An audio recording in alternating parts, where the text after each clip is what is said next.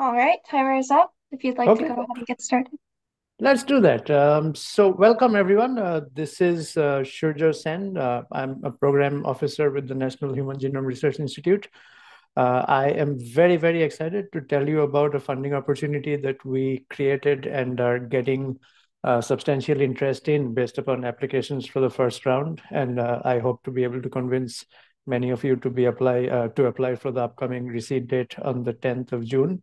A few things, you are able to unmute yourselves and talk if you have questions. This is extremely informal, so feel free to raise your hand or just speak up or type your question in the chat. And either Seda or myself will make sure we catch your question and make sure we answer it. I hope to be able to finish presenting in something like 15, 20 minutes. So we should have a block of time set aside for just answering any questions you have while you're here.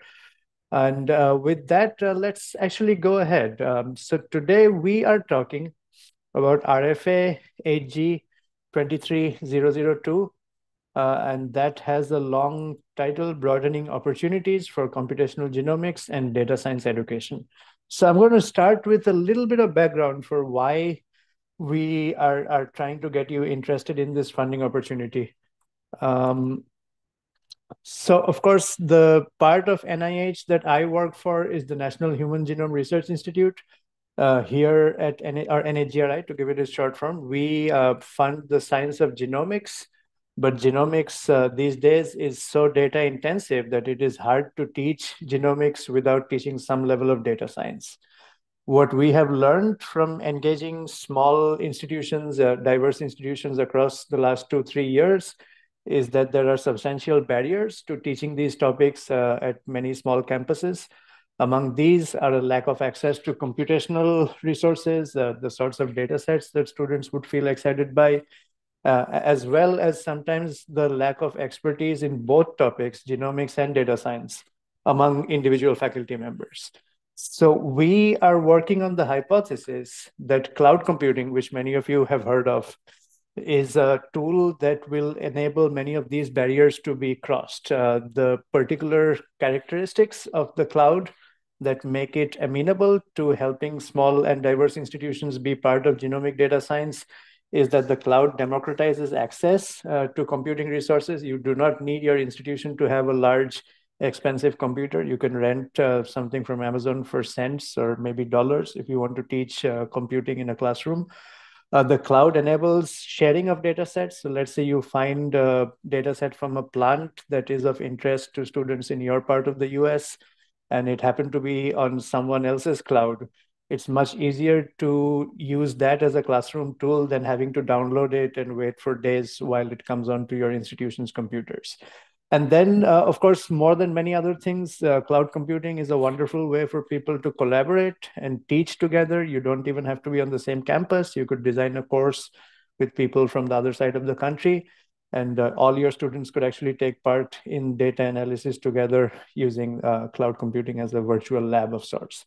So we are using the cloud, and I'll talk more about specific clouds such as NHGRI's Anvil and the All of Us Researcher Workbench to fund two groups of awardees. The first is what we call a hub, and I'll talk more about that. That is a community organizer for these educational topics.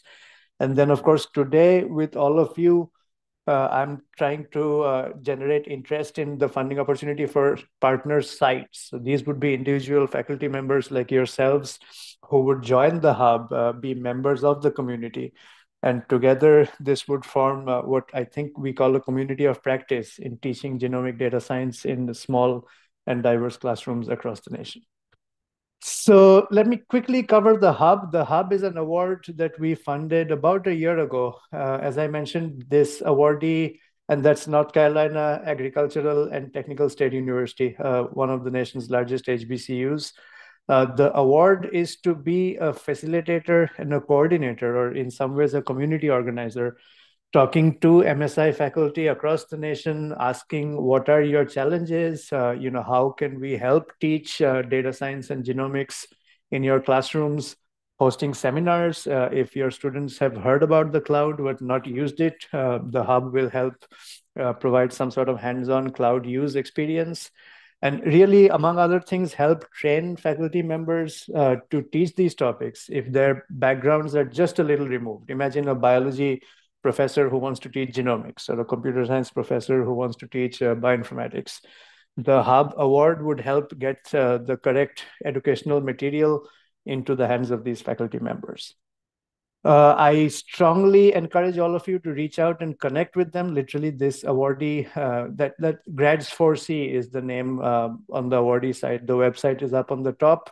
Dr. Kristen Reinhardt and Dr. Joseph Graves are the lead PI and the director of the Grads 4C Hub. And they, I am pretty sure, would be just as excited as I am to connect with you and hear about the challenges you face and what would make it easier for you to teach genomic data science in your classrooms. So once again, just a message that the Hub has been established and is ready to help you. And please reach out to them. And I'm happy to make the introduction as well, if that helps. So, of course, for today, we will talk not about the Hub, but about the sites. The sites is a partner of the Hub in this community building exercise. The mission of the sites funding announcement, that's the one that the upcoming June 10th receipt date is for, is to support faculty like you, faculty who teach at institutions that have a historical mission to help students from underrepresented populations. And NIH has specific definitions for what constitutes underrepresented populations, but I'm also happy to answer what that is if you have any specific questions. So this is designed to help faculty at these institutions teach these topics as the awardees themselves. You would be supported for salary time, time to build content, money for cloud computing, and design things that you would take to your classrooms as ways to teach genomic data science in your unique setting. The topics are computational genomics, data science. Those could be separate. You could propose to teach something that has genomics. You could propose to teach something that is data science as a standalone topic, some combination of these. And for this round of applications, the National Cancer Institute and the National Institute of Drug Abuse are both partners with NHGRI.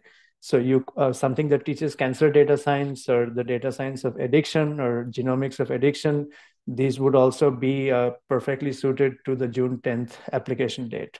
And as I'll describe, we want this to be not just about you, the faculty, but also about your students. So built into this site's funding announcement, we have a way for your students to receive $50,000 pots of money for you to work with your students to design research projects where they would conduct the research and the data would be analyzed on the cloud with the Hub providing help and support for that exercise. So let's talk a little bit about exactly what this is about. This is limited to undergraduate and master's degree levels. We try not to do too many things at the same time and include PhDs in scope here. Plus, we've learned that most small institutions are working primarily with undergraduates and masters. The curricula that we are looking for would include traditional classroom courses as well as hands-on labs. In this case, the lab would be on a cloud platform.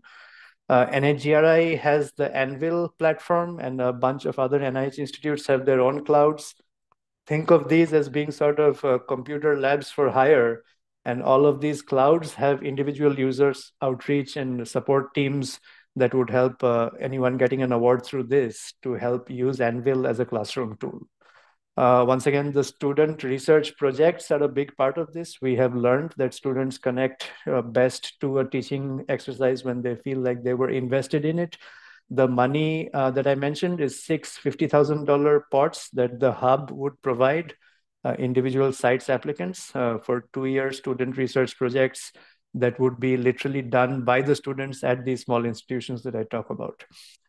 There is a big focus on sharing anything that you build through this. We would hope that you share so that others who want to teach similar topics are able to log on to the cloud, access your material, and use it in their classrooms. That way we get a bigger return on investment. And of course, these are 3-year awards that are being supported by NHGRI, but also by NCI and the National Institute on Drug Abuse. So I hope that gives you some sort of background as to what the work is that is being solicited through this funding opportunity. I want to talk a little bit about eligibility. This for the first round of applications, which was in October of last year. Most of the questions we got were on this topic. This funding opportunity is targeted very specifically for institutions that traditionally have not been applicants for NIH funding. And we have a mix of three criteria here. Those all have to be met. So if you feel your institution meets one of these, but not the other two, we have other funding opportunities that would be applicable. But for this particular one, you probably want to check with your sponsored program office if they have, if the location has received more than $25 million of R01 research funding. That sometimes happens. We have a couple of applicants in the first round who meet that number, but others, for the most part, we did connect with the small places that would not have been funded at that level. The second one is the easy one. Your institution has to be awarding undergraduate or master's or associates. I should actually have included the word associates here. So if you are at a community college, this is very much in scope for you. It's just that this opportunity is not for doctoral programs. It's undergraduates, master's, or associate's degree programs. The third one is the one that we have been emphasizing the most. Look at the historical mission of your college and see if it was either defined as having a mission to serve students from any sort of minority background, or you could use the statistics of your student body to say that we are enrolling up to 70% or 50% or some large percentage of minority students. I'm happy to answer questions, but the general theme here is that this would not be for an institution where we see just a small percentage of students from disadvantaged or minority backgrounds, even if it meets the first two bullets on this slide. So take a bit of time to read through this. Me or other program officers from NCI and NIDA can help answer specific questions. And also, I hope to save enough time on this webinar to help answer if you know something about the student background at your location and whether it would qualify.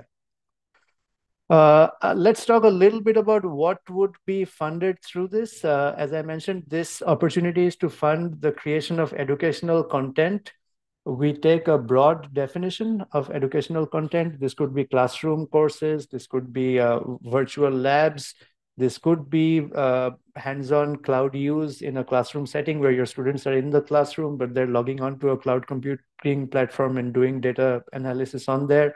So pretty much think of anything that is teaching content, and it does not have to be all PowerPoint slides and lectures and traditionally graded exams. You have substantial latitude in designing something the way you want to teach it. A few things are not responsive, or to use non-NIH terms, a few things would not be covered under this. This is not for just teaching genomics. This has a data science aspect to it. So even if you're teaching genomics, it has to be the computational aspects of genomics. There is a strong requirement that the cloud be some major part of what you plan on using. So if you were planning to teach, but using software that students would download to their laptops or something that would be on your institutional computers, that is not responsive. We are looking for people who propose how the cloud could help as a tool for their students with help from the hub and help from the NIH cloud. So if you haven't used the cloud before, that alone is not a barrier. We will help you do it. We want you to propose how you would do it, or we can help you build an idea for that. And then a few other things. I won't read through that list, but this webinar will be recorded. And if you want this slide, I'm happy to share it by email right after this webinar. Let me know if you have any questions about the responsive and non-responsive applications. I want to cover a little bit about that student research project. We are very excited about this part of the funding opportunity. That, as I mentioned, is $50,000 for 2 years of research that would be done by students. The money would come to you, not from NIH directly, but through the hub that I mentioned at North Carolina Ag and Tech. They have the money for you to apply, and through a selective process for up to 6 applicants from the sites to get these $50,000 student research funds. Once the money comes to your location, it is yours. You and your students would design the project, you would conduct it, you would collect the data. And then either the hub or these cloud platforms can help analyze it, or can help you design the part of the exercise that would be getting from the data collection into some sort of findings. So what we want from you is really ideas for how you would use this money if you applied to the hub and it was awarded, and how your students would use a cloud platform and get to know how to do genomics in a cloud computing setting. The reviewers will be looking for people that it doesn't have to be completely fleshed out, but at least some preliminary thoughts on what you would do with a $50,000 student project award at your location. I want to once again point out that this is not just the National Human Genome Research Institute participating. We have the National Cancer Institute. We have the National Institute for Drug Abuse. What this means is that if you want to teach genomics, but in a disease setting, you want to teach genomics, but with cancer as the disease that the genome is affecting, or if you want to teach something that is data science about people that have an addiction in a particular setting, that sort of teaching content is also very, very responsive to this June 10th receipt date. My colleagues at NCI and NIDA are just as excited as I am about extending these opportunities to students at small institutions. So once again, there are two other people except me who can answer those questions. If you plan on applying to either of these two tracks, just let me know and I will connect you to them. Okay, so let's get into the application process. If you have any questions at all, or if you're just wondering whether this is for you, reach out to me. I am happy to get on a Zoom call as soon as possible. There's a month and 10 days left, which is usually enough time to write up something. This is a small application that wouldn't take 6 months, unlike an R01. But do get in touch with me. The sooner the better, and I can help you determine if what you have in mind would be a good fit for this one. The SF424 form is an NIH form which walks you through what you need to apply. We have learned that many applicants to the first round have not applied to NIH before, which is exactly what we wanted. The SF424 gives you literal step-by-step guidance as to how to format an application. And your sponsored research offices will usually know how to walk you through that. The main body of the application is part of that. It's a structured document. And do read the funding announcement a couple of times. Sometimes things can seem confusing, but either I can answer questions or maybe reading it 2 times will help make certain things clear. The bulk of the application is what we call a research education program plan. This has 5 components. You would describe what courses you want to create. You would describe how these courses would make use of the cloud as a new tool in the classroom. You would describe how you would share anything that came out of this, and how other people that are not in your department or your college would be able to not download is the wrong word here, would be able to access and use things that you're building. And then once again, as I mentioned, we want to see what your thoughts are on how to use those opportunity funds for student research projects. And finally, there's a requirement to put these things in some sort of timeline as to how you would do them over the course of the 3 years. A few things, the application does require a specific plan for resource sharing. So make sure you have that. A couple of applicants in the first round missed that. We had a chance to have them included before review, but it always works better if you remember to put it in the first time. It does have separate documents for how you would apply to the $50,000 research funds and how you would disseminate the work that you do. And letters of support are always important. They put the weight of your institution behind you, and the reviewers know that this is something that the department feels positively about, as well as you, the individual applicant. A little bit about review. What happens after you apply is that NHGRI convenes a review panel. That's fellow faculty members like you who do the initial review and provide priority scores. These scores are taken to NHGRI's advisory council, where we propose a funding plan. Usually we go by score order. So we'll propose to fund maybe the top 4, the top 3, based on how much money we have on any given year. And then council usually puts it back in our hands saying, that sounds good. Go ahead and fund these, unless you have restrictions based on money running out, or a particular application was missing a plan for how it would disseminate its findings. So really, there's three levels of review. But for today, all you want to remember is that we have been very, very lucky to find reviewers who, like many of you, have taught at small and diverse institutions themselves and are finely attuned and responsive to the challenges and the situational hurdles that many of you face in smaller institutions. These are not people at big fancy universities that will be looking for massive funding from the department, for example. So let's talk deadlines. The letter of intent is completely optional. It is something that if you want to send could be as simple as an email saying, Dr. Sen, I was at the webinar. I intend to apply. 3 lines, and that counts as a letter of intent. Even if you don't send that, you can still apply. This is completely optional. If you missed the original date for the first round, that's fine. This is a very loosely administered tool that basically just helps me get a sense of how many applications we might have coming in. And sometimes people send a letter of intent and they decide not to apply. And other times it's the other way around. So don't give that too much thought. You could choose not to do it at all. Between now and the deadline, we have 5 weeks. I dare say that 5 weeks is enough time to write a UE5 application because we have made this one very small and compact in terms of NIH applications.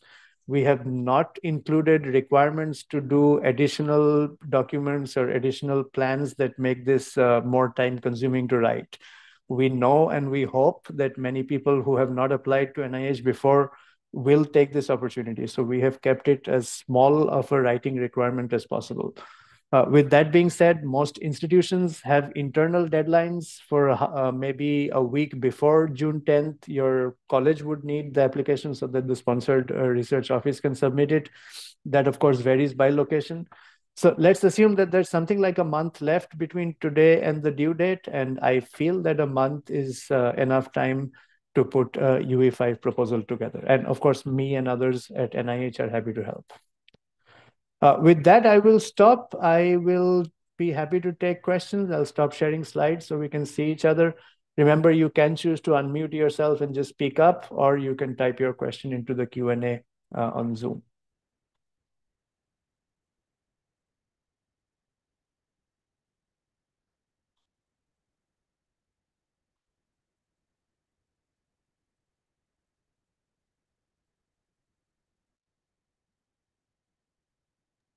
Looks like we have a question asking, on average, how many undergraduate students in total can be engaged in research projects in 3 years of this program? Yeah, that's a really good question, Shrikant. It sort of boils down to what you would fit into the $50,000. We at NIH, we try not to be too restrictive in what you can do. If you propose to collect 2 samples per student, let's say every student samples their back. I'm building an experiment on the fly here, but a soil microbiome project where a student samples the street on which they live and then their own backyard. So there's 2 samples per project, sequencing cost of $300 per sample. Now you tell me how many students you have and how that would scale with the 50,000, right? I really think I've learned that undergraduate classrooms go all the way from tens and twenties of students to many hundreds. It's to some extent a question of you deciding to how much money you want to allocate each student and then matching that by the number of students. Of course, setting some money aside for cloud computing costs, some money aside for supplies, and it's not just the sequencing money alone. So I'm happy to provide additional input on what we've seen in the past, but the answer to that is it might depend on the institution and whether a class usually has 100 people sign up for it or 20 people, and that would sort of affect how the experiment gets designed. Does that give you what you were looking for, Shrikant? More or less? Or did I miss the question completely? Okay, just email me offline. We'll take it from there. Dr. Gehring, nice to see you here. I'm reading your question. Can opportunity fund support tuition? No, that's one of the restrictions we have here. These are research funds, so these would be for the actual project that they would conduct themselves.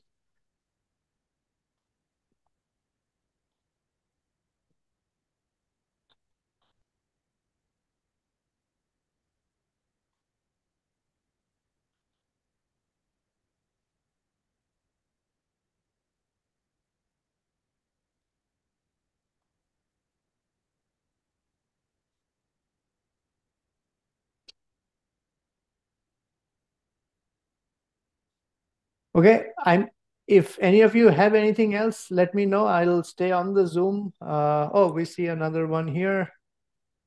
Can a major university partner with the university that meets the UNC partner with another smaller HBCU? That is a fascinating question. We've had that one before.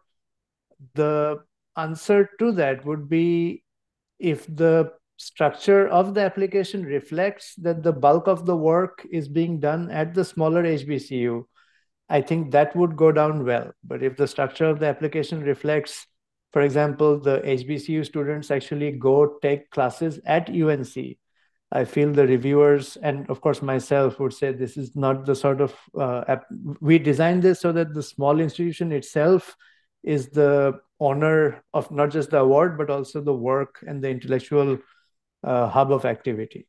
So I have seen one or two applications where the larger partner comes in. It just needs to be very carefully written up so that it doesn't appear that the students are not getting the full ability to do what they want in their own home institutions. Okay. Great, thank you. We have another question about recommended PI efforts and kind of the minimums and maximums there. Yeah, I'm going to go back to the funding announcement and get the exact answer, but I think we set a minimum on it. We do want this to be, to some extent, something that the applicant PI is putting a block of their time on, and we know it matters strongly to them. So we did set a minimum on the PI effort. Please reach out to me, or we'll look at the funding announcement if we have time on this call. But there is a hard minimum on it. I do remember that. Great, thank you. The next question is, if our proposal is meant for a broader audience of undergraduate or master's students from many institutes, as opposed to a specific student group from a singular institute or lab, would that still be suitable? As long as those students were all from the similar types of institutions that we seek to reach. So there, by the very nature of the cloud, something that gets built and distributed through the cloud would by definition be available to a broader audience. So the question here is, if you have something in mind which is reaching 5 HBCUs within 100 miles of each other instead of just one, I feel that would be fine.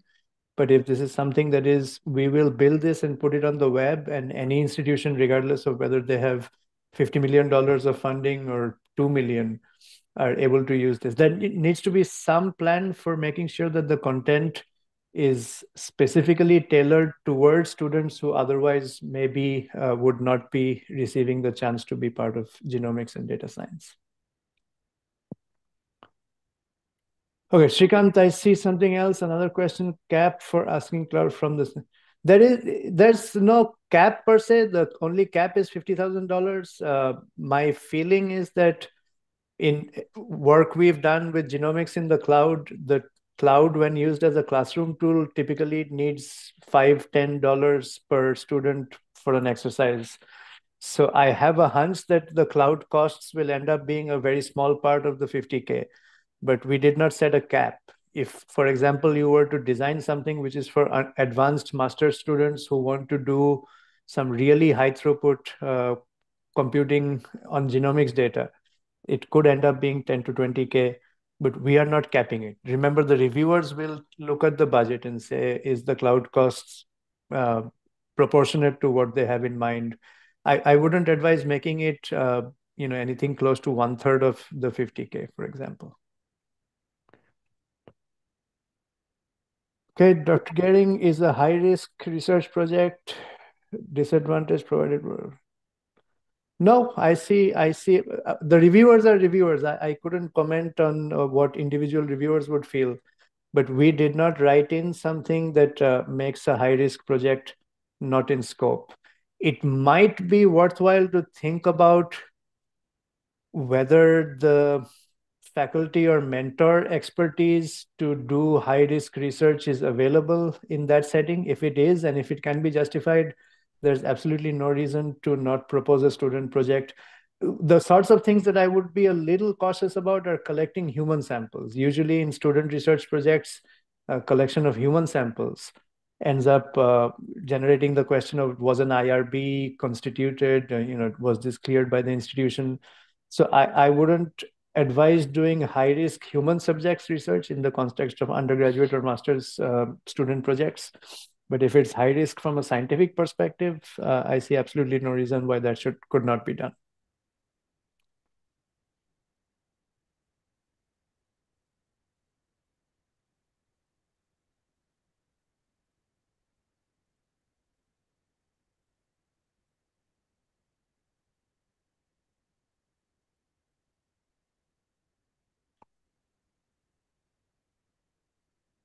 Okay, I hope this was useful. My email is, Sarah, is there a way for us to put that in the chat or somewhere?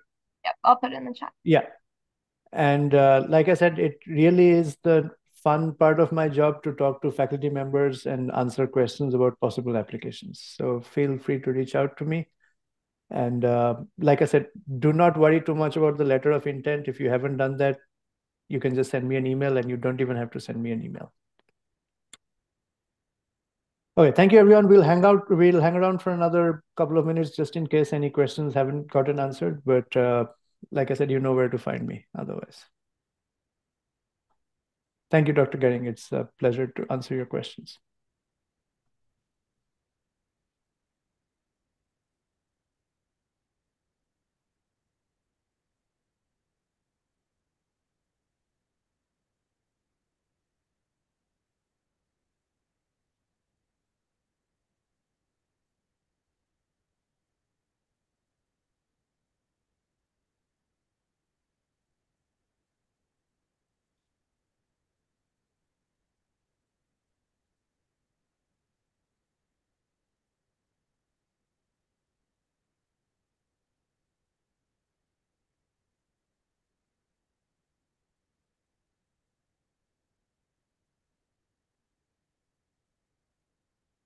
Okay, awesome. Let's close this down. Dr. Zhang, Dr. Chaudhary, Shrikant, nice to see you. Let me know if you want to get on another Zoom call. And Dr. Chaudhary, I believe I owe you an annotated version of the reviews from last time. I'll try to get that done over the weekend. Okay. Okay, awesome. Thank you, everyone. Carolyn, I see. Oh, did that get answered? Yeah, we will be recording this webinar. It will be up on the website in a few days. So people should have that. Okay, awesome. Thank you, everyone. Bye-bye. Thanks all.